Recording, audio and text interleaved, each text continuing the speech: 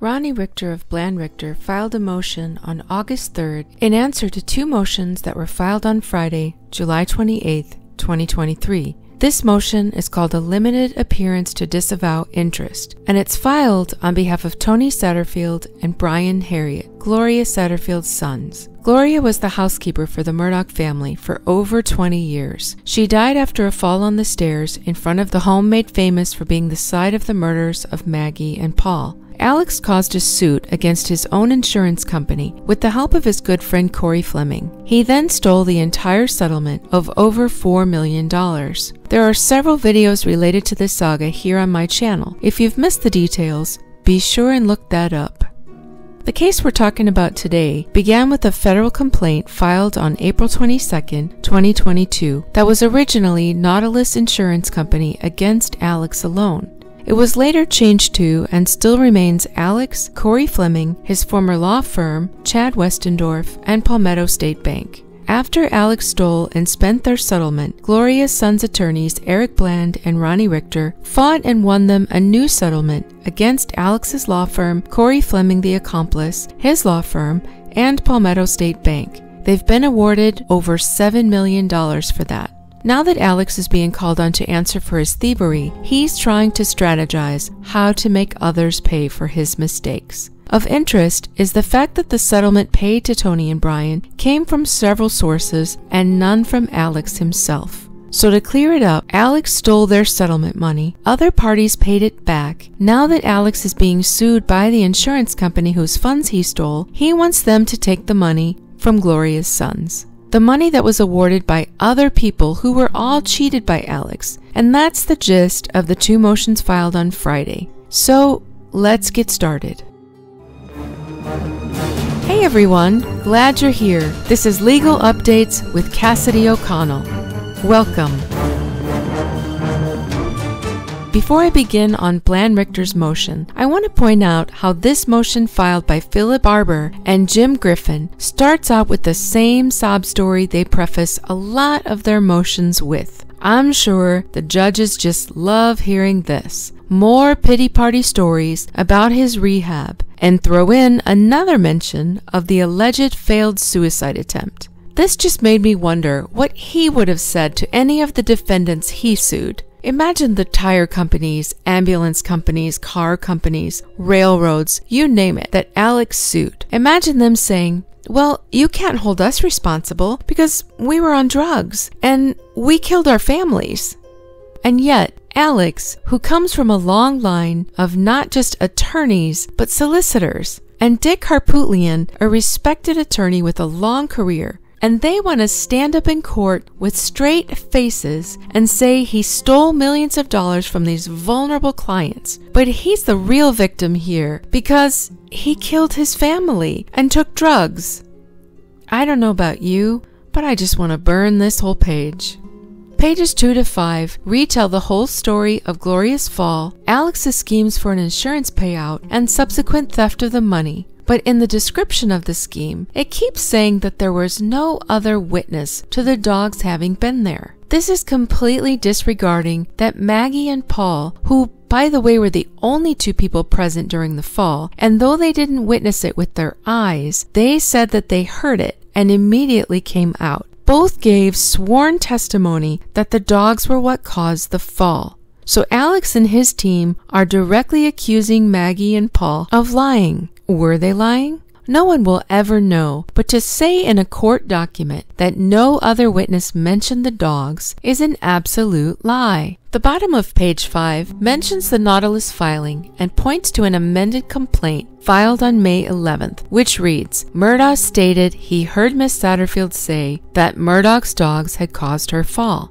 Murdaugh repeated the statement on March 29, 2018 during an interview with Bryant McGowan, an insurance investigator. Now, back to the original document. On page 6, it goes on to say that Alex answered the amended complaint. He admitted that he invented the story about dogs knocking Miss Satterfield down for the purpose of causing Lloyd's of London and Nautilus Insurance Company to pay to settle a false insurance claim. He further admits that he stole the settlement proceeds. It then cites document number 113, which we've covered here before. At the bottom of page 6, we get to the heart of the matter. He asserts an affirmative defense that Nautilus has failed to join the Satterfield parties, who are necessary parties under Rule 19A1 of the Federal Rules of Civil Procedure, because they claim an interest relating to the subject of this action. He wants the Satterfield parties to be added to the list of defendants. Can you believe these guys?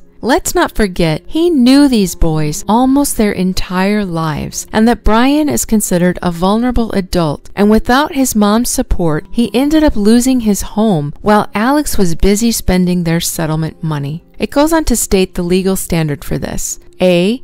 In that person's absence, the court cannot accord complete relief among existing parties. Or B, that person claims an interest relating to the subject of an action and is so situated that disposing of the action in the person's absence may, 1, as a practical matter impair or impede the person's ability to protect the interest, or 2, leave an existing party subject to a substantial risk of incurring double, multiple, or otherwise inconsistent obligations because of the interest.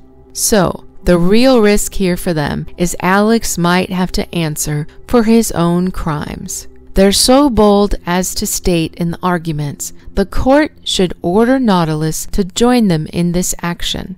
They then claim that without Alex lying to the insurance company, there would be no fees in the first place, and that thus the only claim they would have against Alex is one of emotional distress. That's a lot of assumptions. It first of all assumes that the court is going to believe him when he now says that the dogs had nothing to do with the fall, even though Maggie and Paul's sworn statement says that's why she fell.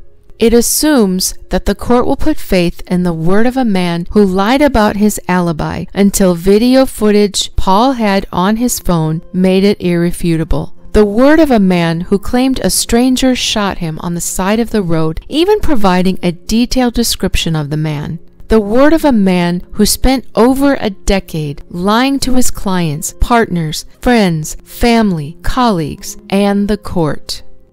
It then goes on. The Satterfield parties would have no valid claim to any portion of the proceeds of his insurance fraud, and so could not complain that Mr. Murdaugh failed to deliver a portion of the proceeds of the fraud to them. Their claim against Mr. Murdaugh would be best stated as a complaint for intentional infliction of emotional distress. In South Carolina, the law called outrage an apt word for Mr. Murdaugh's conduct. And here's the real point. Alex doesn't want to take on the whole obligation of correcting a mess he himself made, and thinks that would just be unfair. In the next paragraph, this action therefore exposes Mr. Murdaugh to a substantial risk of incurring double, multiple, or otherwise inconsistent obligations because of the interest the Satterfield parties claim in the subject of this action. And now after saying that, they want us to think that Alex is being altruistic here. Going on, of course, that risk cannot affect Mr. Murdaugh's quality of life. He's in prison, and every asset he once had is in the custody of the receivers the Satterfield parties requested be appointed. If Nautilus obtains a judgment against Mr. Murdaugh with no offsets for the third-party recoveries the Satterfield parties have obtained, the only effect will be to reduce funds available to Mr. Murdaugh's many other victims. If you believe him, he's simply thinking of Nautilus and his other victims. His money has been tied up by the mean old receivers guarding his money, and if they take some of his money, it will hurt the other victims, but it won't hurt Alex in prison. We're supposed to believe that? When was Alex ever concerned about his victims? Going on, the restatement expresses the common sense principle that if restitution for stolen money is given to the wrong party, the actual victim has a claim on that restitution, even if the source of the restitution is a third party paying on behalf of or because of perceived joint liability with the thief. This statement actually makes sense, except for when you read that bottom part. If the third party is perceived to have joint liability with the thief. Since when do Gloria's sons have joint liability with Alex? He completely deceived them. They weren't working together with him. We also have to assume that Alex is now telling the truth and that Paul and Maggie were lying. We also have to believe that there would have been no settlement at all without his story of the dog, and we have to believe him with no one to back him up, even though he's a known liar. Then we see this statement that sounds more like it should come from Eric Bland and Ronnie Richter because it's so helpful to the Satterfields. It says, based on the adjuster communications contained in the claims file, it appears Nautilus never believed the claim about dogs was valid, but nonetheless agreed to pay the Satterfield parties. So this statement says that Nautilus paid it even though they did not believe it was the dogs. So how can he say it wasn't the dogs, so you shouldn't have been paid? They just say right here, they paid even though they didn't believe it was the dogs. But Alex wants us to believe that had he not said that about the dogs, that they never would have paid. It goes on, Mr. Murdaugh's burden is only to show that the Satterfield's parties' claim that he stole the claim payment from them is inconsistent with Nautilus's claim that he stole the claim payment from Nautilus and creates a risk of double obligations to repay the claim payment. That little word dance does not address the reality of what happened. This is not a lawsuit of the Satterfields asking for money from Alex. This is Nautilus asking for their money back from Alex. To illustrate, Nautilus sent money to Gloria's sons via Alex, which should have been a safe way to do so. Alex kept that money instead of giving it to Gloria's sons. Once it was discovered, the bank, lawyers, law firms, etc. paid Gloria's sons restitution because basically they all dropped the ball here too. Someone else bailed Alex out and paid the Satterfields. So now Alex thinks he shouldn't have to pay back the millions that he stole. So now Alex says, don't come for me, go take it back from Gloria's sons. They just got a bunch of money. So now Alex has kept the stolen money. Gloria's sons, according to Alex, should have to give Nautilus the money from the banks and the firms. Who's going to pay the banks and the firms back? Because what we have here is Nautilus gets reimbursed. They have money. Alex spent his money a long time ago, but not only the Satterfields lose out, but now also the people who paid restitution for Alex's thievery, they lose too. Now they have no money. How is that fair? Satterfield attorneys argue that this is a separate matter that has nothing to do with the Satterfields. This is Alex paying back the people he now says he committed fraud against. He's so gung-ho for saying he lied to them to get their money, but he doesn't want to have to cough that money back up. If the Satterfields should not have been given that money, isn't that a matter for the people who actually gave them money to decide, not Alex? These are two completely different matters. The document goes on, Mr. Murdaugh does not know whether Nautilus has a superior claim to anything the Satterfield parties have recovered from third parties, but he respectfully submits that if the court determines Nautilus is entitled to restitution for the money stolen from it, equity requires that the restitution should come from the party that has already received a double recovery for this same theft. What is this double recovery? They received one recovery. Alex took the whole settlement the first time. The document concludes by demanding the court dismiss the action if they don't join the Satterfields so that the money can be recovered from them instead of Alex. Like the Parker Group absorbed the cost of the boat crash instead of Alex. So now we go back to Eric's filing for limited appearance to disavow interest. He says limited appearance because they're not so far named in the lawsuit, but he's had to step in because of Alex's demands, and he states they have not claimed any interest in this litigation. He then starts to discuss the federal rule and says there's a two-step inquiry for courts to determine whether a party is necessary and indispensable to the litigation. The first question under Rule 19A is whether a party is necessary to a proceeding because of its relationship to the matter under consideration. Second, if the court determines that the party is necessary, it must then determine whether the party is indispensable to the action. The decisions must be made pragmatically in the context of the substance of each case, and courts must take into account the possible prejudice to all parties, including those not before it. The moving party has the burden of showing that the absent party is necessary under Rule 19. So what do we think? Have they shown that it's necessary? It goes on, according to Rule 19A, a party is necessary if A, in that person's absence, the court cannot accord complete relief among existing parties, or B, that person claims an interest relating to the subject of an action, and is so situated that disposing of the action in the person's absence may, 1. As a practical matter, impair or impede the person's ability to protect the interest, or 2. Leave an existing party subject to a substantial risk of incurring double, multiple, or otherwise inconsistent obligations because of the interest. After citing cases that have won on matters like this, he goes on to say, to be clear, the Satterfields have not claimed an interest relating to the subject of the action. Rather, it is the defendant Murdaugh that has tried to claim that their interests are at stake, not the Satterfields. And then it concludes with this note.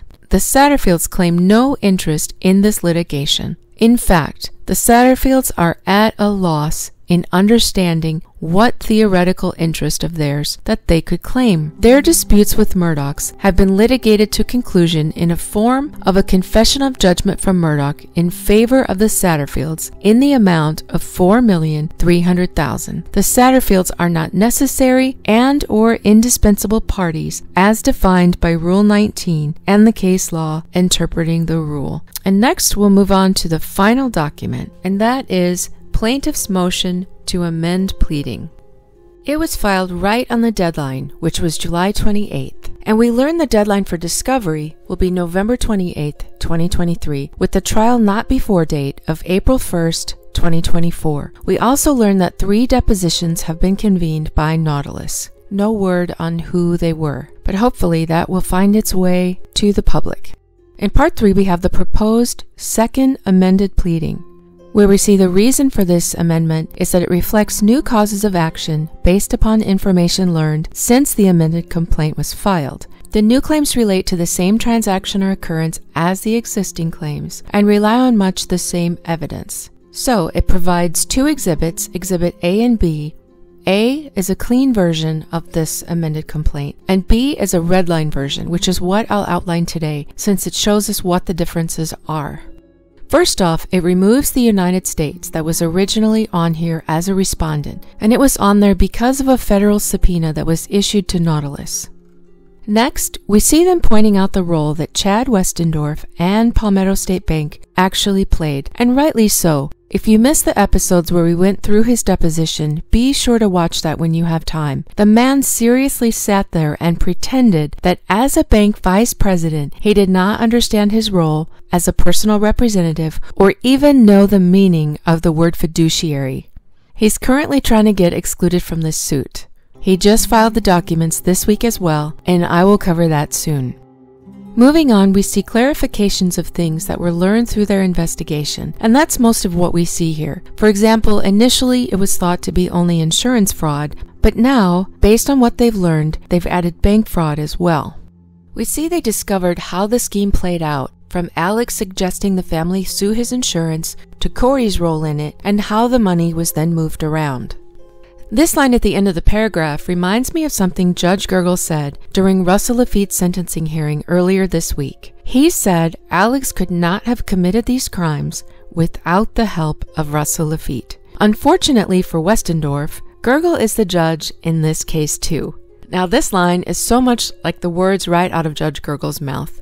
Referring to Chad Westendorf, Russell Laffitte, and the bank, it says a key component to the scheme to defraud Nautilus, without which the scheme could not have been effected. So good luck trying to get out of this suit with this judge. One of the takeouts that surprised me was them saying that Alex was threatening and abusive toward the adjuster in order to get the full policy limit payout. But then I did find it later in the document, so it's not taken out, it's just been moved to a different location. Now we're into the mishandling of the money, and it reminds us that Westendorf received a check and a letter setting forth the condition that the funds be held in trust until an order approving the settlement was signed and filed. But that instead, he immediately endorsed the funds over to Corey and his law firm, where they were then dispersed to Fake Forge and subsequently stolen. And if you saw the Chad Westendorf deposition, you'll remember that it was Judge Carmen Mullins that helped Alex and Corey to allow that these settlement orders were not properly filed in court in order to help Alex hide the fact that he'd won the settlement because Mallory Beach's family had begun their lawsuit against Alex for the boat crash. It goes on to show what they've learned about Corey's hand in the crimes. He was also in receipt of instructions to hold the funds, and that there was testimony from the real Forge that showed Corey was fully aware of the process for dealing with Forge with real structured settlements, which does not follow the way that he cut the check to Alex. Now, this next part has always bothered me too. There was no effort at all made on behalf of the clients, and this was true with all the victim cases, not just Gloria Satterfield's. No one was looking out for the clients at all, not the lawyers, not the bankers, not the judges. Now here's that second disbursement that we've heard about before, and all parties involved, again, knew the proper procedures for structured settlements and settlements in general. None of these people were unaware that what they were doing was wrong. The next several points point out all the bank did to help Alex steal money, something we've covered many times here. It also points out that Alex would send clients to the bank to take out loans at what's described as exorbitant interest rates that were to be repaid from the eventual settlements. So it looks like they used absolutely every form they could take to get money from these poor people. It also shows that Alex was able to get this stolen money not just into one account, but into at least 3 accounts at Palmetto State Bank, and this doesn't even mention the Bank of America accounts. Point 16 covers how legal process and influence was used to carry out the scheme and calls it a coordinated effort by the co-conspirators.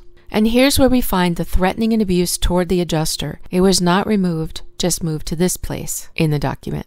And then we get to the 14 causes of action. The first cause of action, fraud, didn't change much. And the second one, conspiracy, just outlines the fraudulent activity that we just covered. The same with the third cause of action, negligence. It also goes over what we've covered and know to be true of this case. Things that weren't known when the original complaint was filed, or things that they didn't know the extent of until later, are now formally added to the complaint, and the rest of the 14 causes of action are all updated as well to reflect the things discovered in the process, and that's basically what the causes of action are. It's not new information, but that concludes this amended pleading. So far, no hearing dates have been set to determine the outcome of the motions that we've gone over. As soon as it happens, I will update you. Until then, this is Cassidy O'Connell saying stay well and stay tuned.